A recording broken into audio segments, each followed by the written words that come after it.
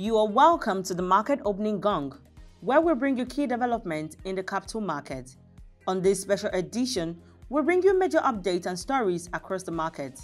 We begin with the story that Ohendo PLC announced changes to its board with Mrs. Ronke Shofekun and Mrs. Nana Fatima Mede appointed as the new directors, while Alhaji Buka Goni Aji, non-executive director, and Mr. Muntari Zubairu, an executive director, resigned. The Securities and Exchange Commission issued a recent circular that signifies the commencement of regulatory fee on fixed income transactions.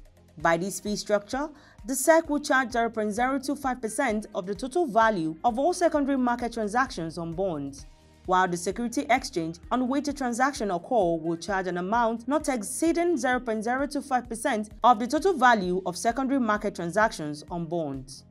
The bond transactions by dealing members will attract a single regulatory fee of 0.0001% of the total value of the secondary market transactions on bonds and are exempt from the 0.025% fee charge earlier stated. The Nigerian Exchange Limited polls trading figures from market operators on their domestic and foreign portfolio investment as at 30th November 2021 revealed that total transactions on the nation's bourse decreased by 7.95% from 213.7 billion naira in October 2021 to 196.14 billion naira in November 2021. The performance of the current month, when compared to the performance in November 2020, which recorded 317.81 billion naira, revealed that total transactions decreased by 38.28%. The Nigerian Securities and Exchange Commission recently issued a statement warning the investors and the general public attention on the activities of an illegal operator, Fine-Africa Investment Limited.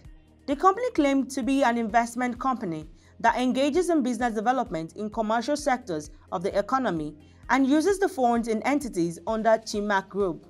SEC also mentioned Poyoyo Investment Nigeria Limited, stating that it is purely a Ponzi scheme as it is a non-sustainable business model that involves the collection of money from unsuspecting investors with a promise to high return without underlying assets.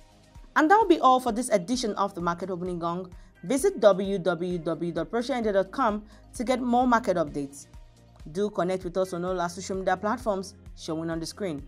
Until we come your way again, thank you for watching.